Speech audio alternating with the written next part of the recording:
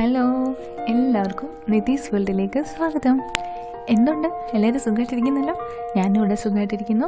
അപ്പോൾ നമുക്ക് ഇന്നത്തെ ഡിഷിലേക്ക് പോകാം. ഇന്നത്തേത് ഒരു ഇഞ്ചി വെച്ചുള്ള കറിയാണ്. നമുക്ക് നമ്മളുടെ വയറ്റിനൊക്കെ നല്ല സുഖം കിട്ടുന്ന ഒരു സാധനമാണെന്ന് അറിയാമല്ലോ എല്ലാവർക്കും ഇഞ്ചി. അപ്പം അതിൻ്റെ നമ്മൾ പീരീഡ്സൊക്കെ ആകുമ്പം നമ്മൾ വീട്ടിലൊക്കെ ഇതിൻ്റെ ഇഞ്ചി നീര് കുടിപ്പിക്കുമായിരുന്നു നമ്മളെ കൊണ്ടൊക്കെ. അപ്പം അത്ര ഗുണമുള്ളൊരു സാധനമാണ്. അപ്പോൾ അതിനാവശ്യമായ സാധനങ്ങൾ എന്തൊക്കെയാണെന്ന് നോക്കാം.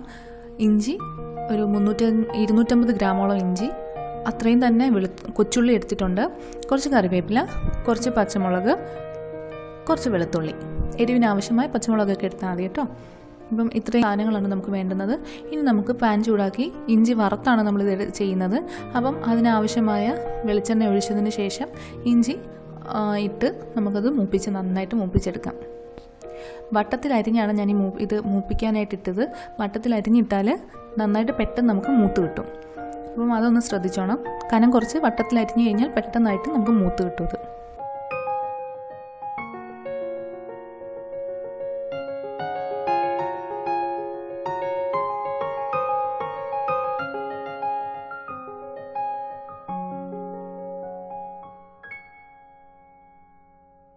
ഇഞ്ചി നന്നായിട്ട് മൂത്ത് കിട്ടിയിട്ടുണ്ട്.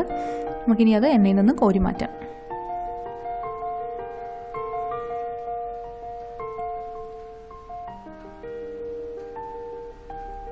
കോരി മാറ്റിയ ശേഷം നമുക്ക് ഇത്രയും എണ്ണ, ബാക്കി വന്ന എണ്ണ ഇത്രയും ആവശ്യമില്ല. കുറച്ച് എണ്ണ നമുക്ക് നീക്കി മാറ്റി വയ്ക്കാം.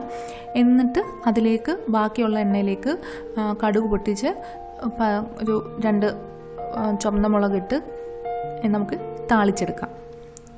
കറിവേപ്പില ഒന്ന് മൂത്ത് വരുമ്പോഴത്തേക്ക് നമുക്ക് എടുത്തു വെച്ചിരിക്കുന്ന കൊച്ചുള്ളി ചേർത്ത് കൊടുക്കാം.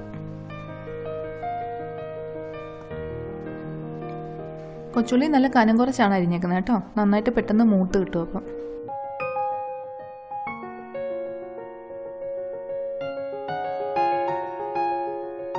കൊച്ചുള്ളി നന്നായിട്ടൊന്ന് വഴണ്ടി വരുമ്പോഴത്തേക്ക് നമുക്ക് അരിഞ്ഞു വെച്ചിരിക്കുന്ന വെളുത്തുള്ളിയും പച്ചമുളകും കൂടെ ചേർത്ത് നന്നായിട്ട് വഴറ്റിയെടുക്കാം.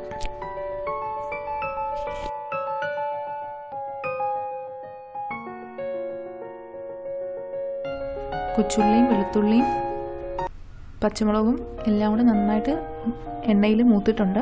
ഇനി നമുക്ക് പൊടികൾ ചേർത്ത് കൊടുക്കാം. 1 ടേബിൾ സ്പൂൺ മല്ലിപ്പൊടി ചേർത്ത് നന്നായിട്ടൊന്ന് വഴറ്റി അതൊന്ന് മൂപ്പിക്കണം. അതിനുശേഷം നമ്മൾ മുളക് പൊടി ചേർത്ത് കൊടുക്കാം.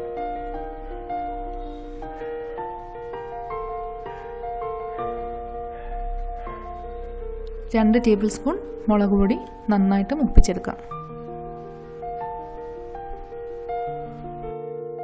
ഇനി അത് നന്നായിട്ടൊന്ന് മൂത്ത് വരുമ്പോൾ, മുളക് പൊടിയും മല്ലിപ്പൊടിയും നന്നായിട്ട് മൂത്ത് വരുമ്പം നമുക്ക് ബാക്കി പൊടികൾ ചേർക്കാം.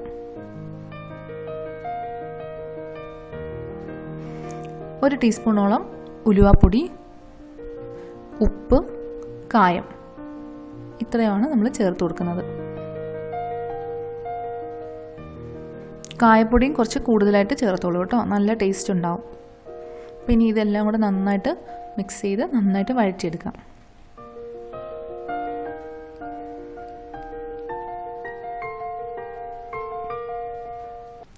നന്നായിട്ട് വഴണ്ട് വരുമ്പം നമുക്കിനി പുളിയുടെ ചാറ്, നല്ലതുപോലെ പിഴിഞ്ഞു വെച്ചിരിക്കുന്ന പിഴുപുളിയില്ലേ, അത് ചേർത്തതിന് ശേഷം കുറച്ച് വെള്ളവും കൂടെ ചേർത്ത് നമുക്കത് നന്നായിട്ടൊന്ന് തിളപ്പിച്ചെടുക്കാം.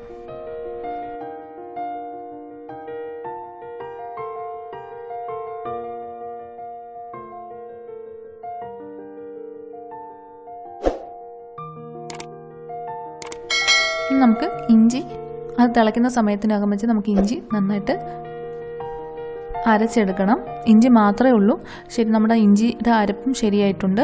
ഇനി നമുക്ക് ആ ഇഞ്ചിയുടെ അരപ്പും കൂടെ ആ തിള വന്നതിനകത്തേക്ക് ചേർത്ത് കൊടുക്കാം. കുറച്ച് വെള്ളവും കൂടെ ചേർത്ത് നന്നായിട്ട് മിക്സ് ചെയ്ത് കൊടുക്കാം.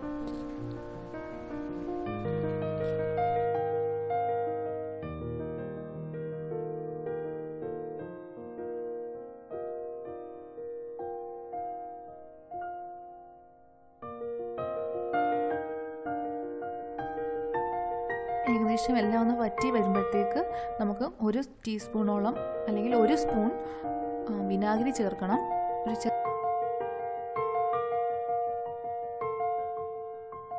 നമുക്ക് ശർക്കര ശർക്കര നന്നായിട്ട് ഇച്ചിരി ചീകിയിടണം. മധുരത്തിന് ആവശ്യമുള്ള എല്ലാം കൂടെ ഒന്ന് ബാലൻസ് ചെയ്യാൻ വേണ്ടിയിട്ടാണ് പഞ്ചസാരയോ ശർക്കരയോ ചേർക്കാം. നമുക്ക് ശർക്കരയാണ് കുറച്ചും കൂടെ നല്ലത്, അതുകൊണ്ട് ശർക്കര ചേർത്ത് കൊടുക്കാം. കുറച്ച് മാത്രമേ ചേർക്കുള്ളൂ കേട്ടോ.